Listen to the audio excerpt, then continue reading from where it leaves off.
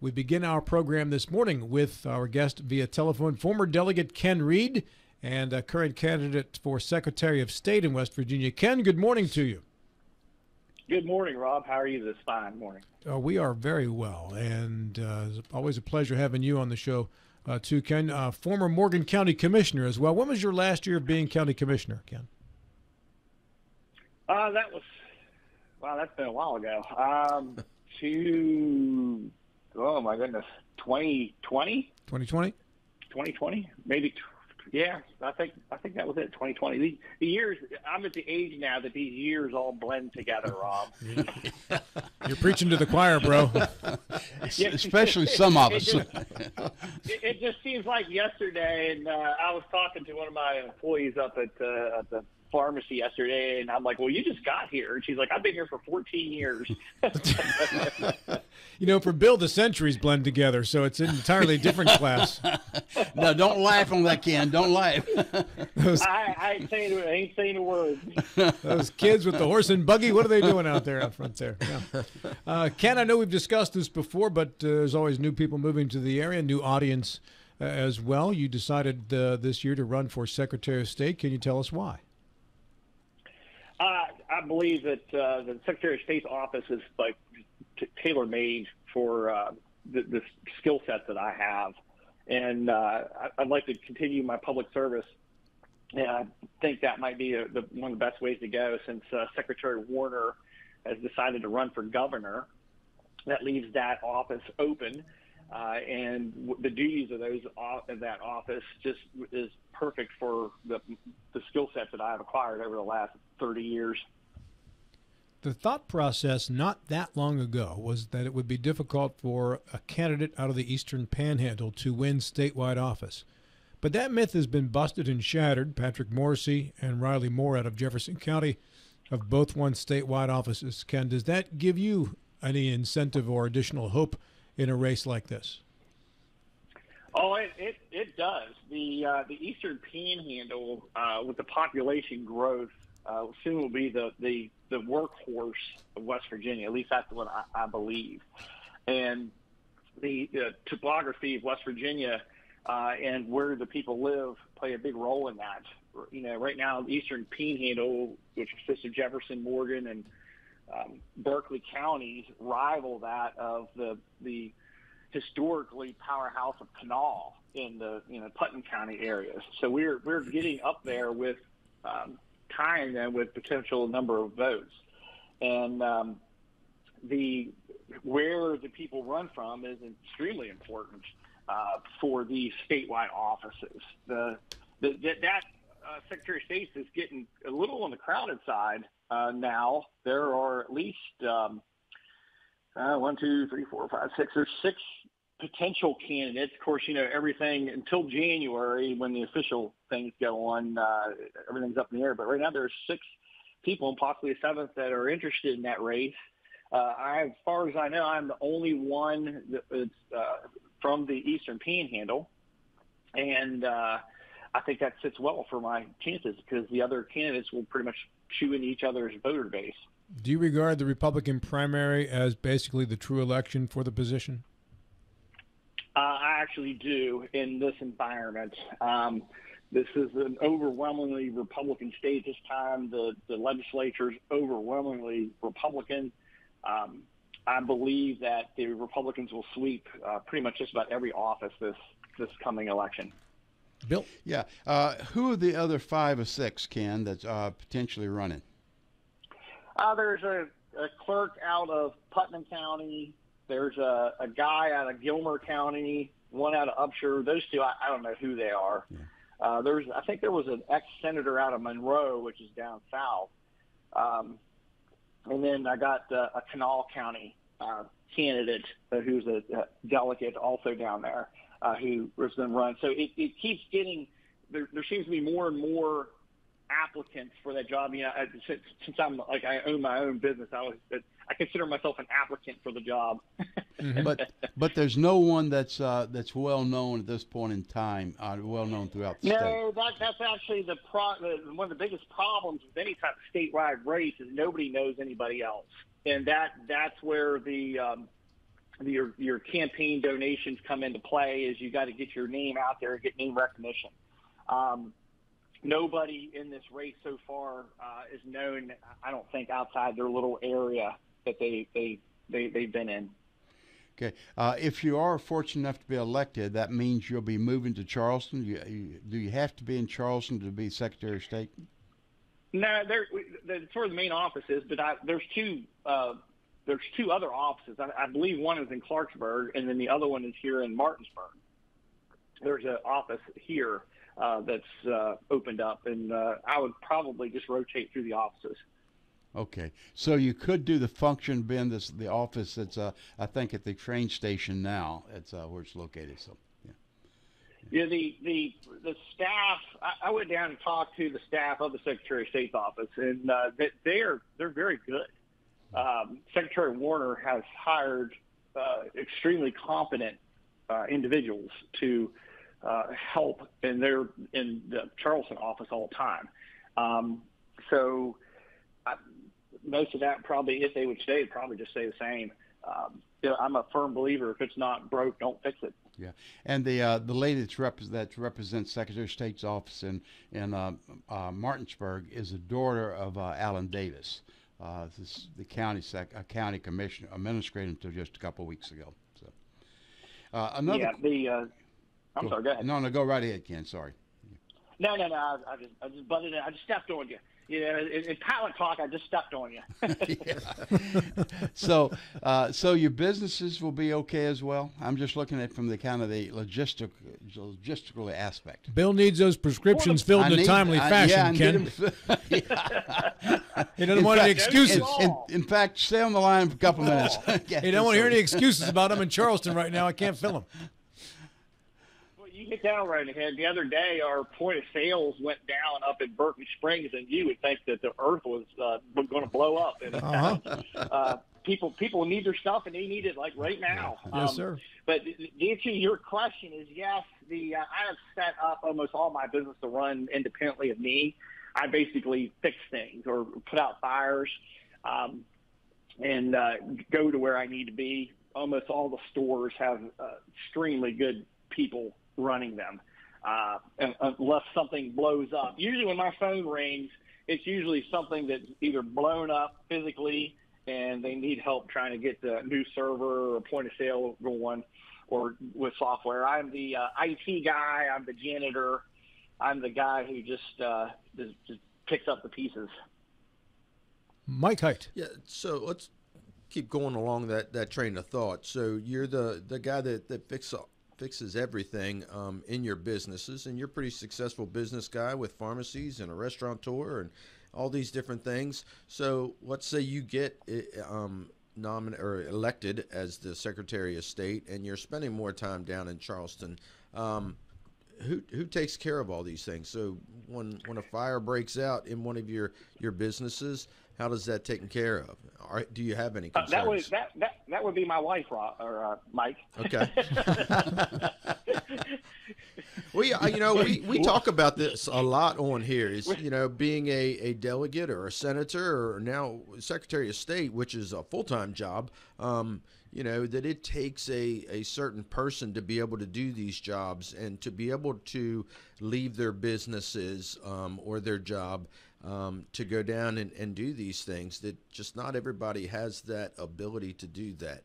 And it sounds you're absolutely right, Mike. It is to be able to free yourself, like the legislature, for instance. Just to be able to leave for 60 days is almost impossible for anybody who has a normal job. Well, and I'm finding out it's not just 60 days either. I mean, it's not a full-time job, but it's a whole lot more than just 60 days as well. Oh, it's a full-time job, Mike. I did it. Yeah, right. It's a full-time job. There's no doubt about that, and it makes it really tough to do that. But my wife happens to be a whole lot smarter than me and a lot prettier than me, so she'd probably get things done a lot better than I ever could. So let's talk about Secretary of State too, and why not one of the other positions you have? I believe you're living in Berkeley County now, right? No, I'm still in Morgan. Oh, you're still in Morgan. Morgan's my home base. Okay, so there's other positions available. I mean, you could run for House of Delegates again. You could run for state senator this time around. Why Secretary of State? What made you choose that one? I chose that one because it fits my skill set probably the best. I have dealt with the Secretary of State's office for years and with my businesses and stuff, and it's the biggest part of that office is the business divisions, and with the licensings and maintenance of records and trademarks and all that kind of stuff, it just fits into what I know. You know, if you look at auditor, treasurer, I've often thought this. You know, the attorney general, you have to be a lawyer to be attorney general. I often thought that these auditor and treasurer, you should have some type of accounting background or right. something in those fields to push you through, but you just don't. You know, it's like your county assessor. You know, you don't have to have any type of background in that or accounting background, and I always thought that would be really nice to have. Yeah, pardon me, Ken. I did what you did to me earlier. I stepped on you. I thought you were finished, and you made a point that I wanted to kind of add to it. You said earlier that one of your duties in the pharmacy was being a jack of all trades, including janitorial work. Is that one of the reasons that you're running for Secretary of State? Oh man, I can tell when I'm being set up. I think you're getting to get there. The answer to the question no is I think Secretary Warner has done a phenomenal job with the state of West Virginia when it comes to the elections and the business part. He has chosen to move on or try to run for the governor job, and so the answer to the question is no. I think that Secretary of State, there's not a lot to clean up. I think there's things that we can improve, you know, like the websites and making it easier.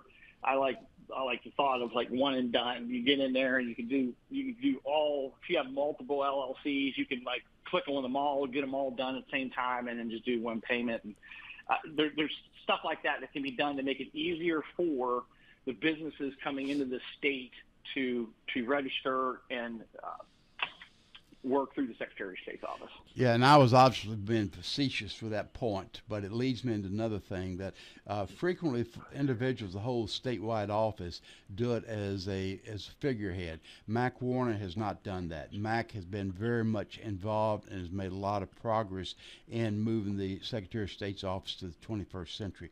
What specifically could you do to build upon the success of Mac Warner? I think it's exactly what I said. I think you can take what he's done and then just build on it, continue work. As everybody knows, the technology changes like today. The stuff that you buy today is already out of date tomorrow, and especially with the business stuff and the online access, that is constantly being improved to make it more user friendly, make it easier for people to apply for these different things that they're trying to apply for, and to be more accessible to the public if the public wants to come in. I've been in that office quite a bit, and just about everybody in there has been extremely friendly and helpful when you go in. Those tweaks are where it goes. Like I said, this office I think is like pretty much tailor-made for just my skill set.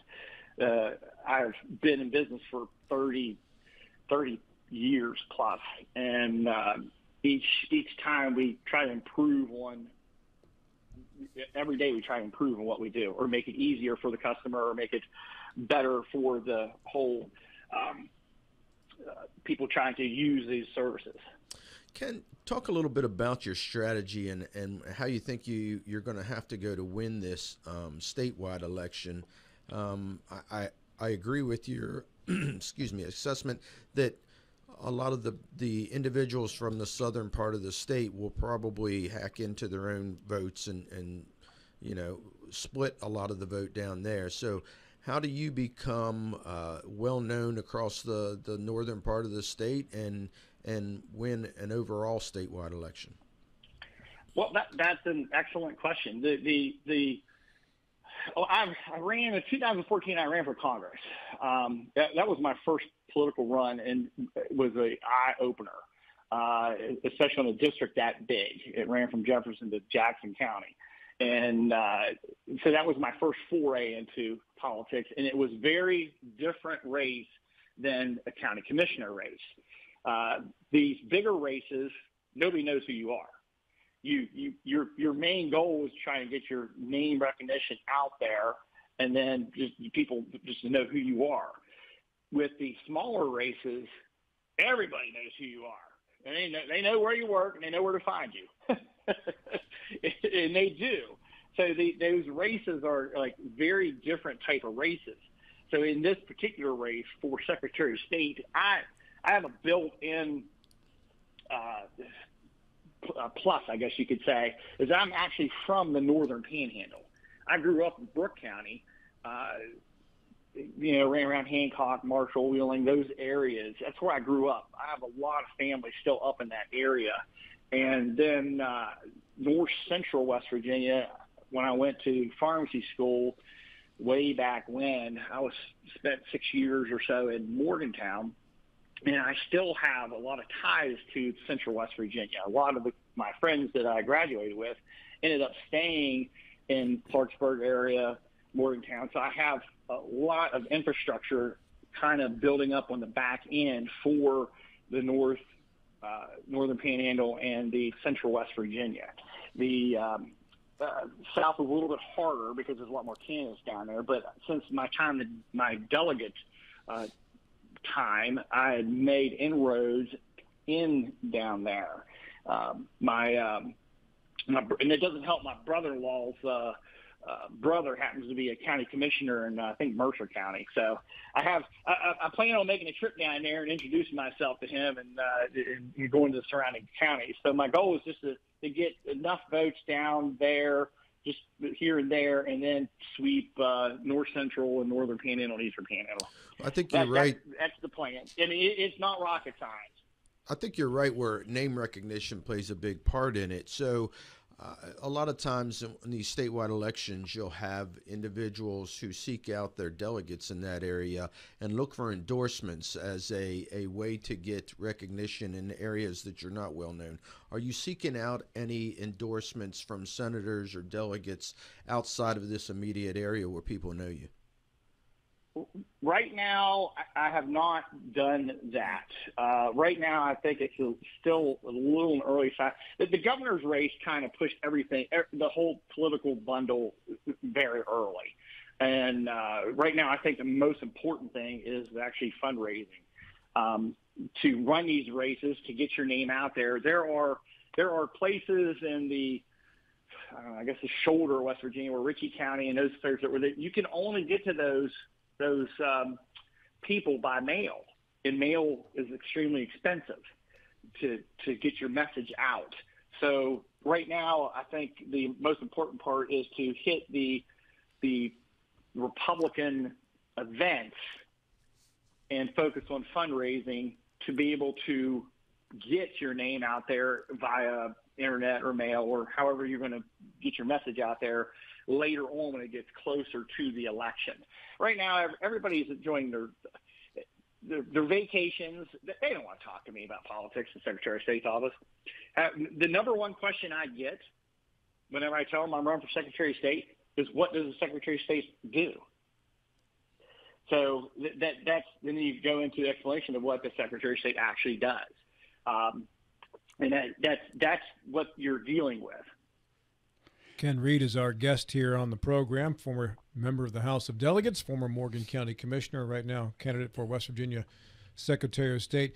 Ken, the current Secretary of State, Mac Warner, is currently a candidate for governor, and if you believe polls, trailing badly in his attempt to become governor.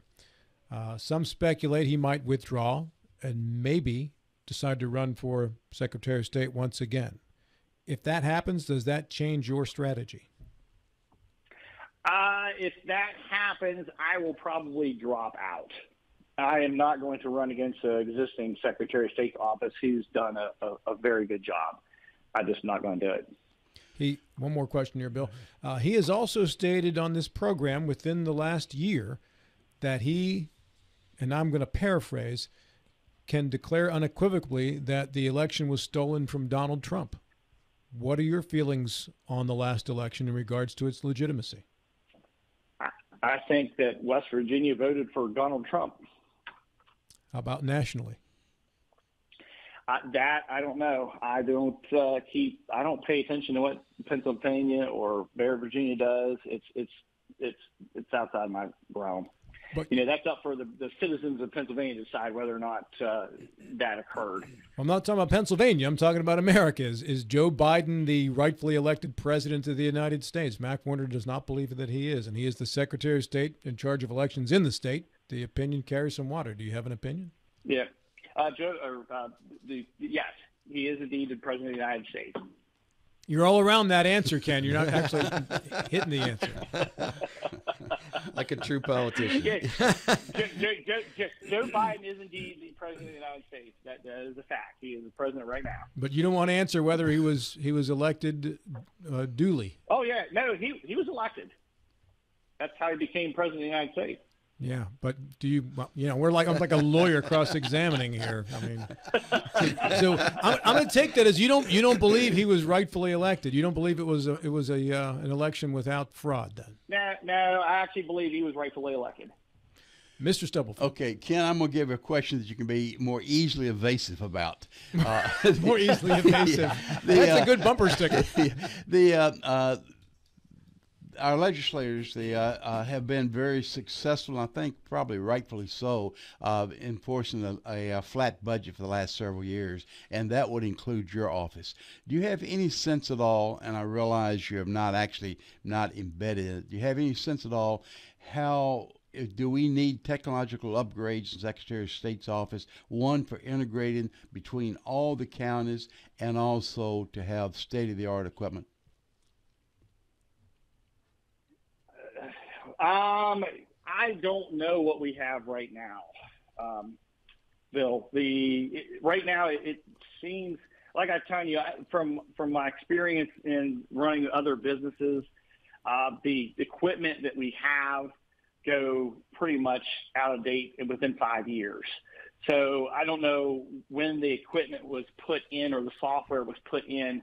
Most of that software is usually run by one or two companies. They get on the sites and they run the same sites. I noticed when I was paying my taxes, and so I have to pay taxes in Maryland, Pennsylvania, and Virginia, and I noticed that the tax department, there's two or three of those states use the same software. So it's the same format. I don't know. The bottom line is I don't know enough about that question to answer it in any type of knowledgeable way. And that's fair. I did not really expect you to dwell that deep into the mechanics of the office. Hey, this half hour flew by. Ken, final word is yours. Well, I appreciate you having me on, Rob. I would love to be your next Secretary of State, and if you want to help me in my campaign, you can go to my website at www.kenreedforwestvirginia.com and look at what we got going on there and maybe donate, and we can go from there. Maybe we'll have a Eastern Panhandle Secretary of State coming through the works. Ken, thank you so much for your time this morning. Greatly appreciated. You're welcome. You have a nice day. Thanks, Ken. Ken Reed.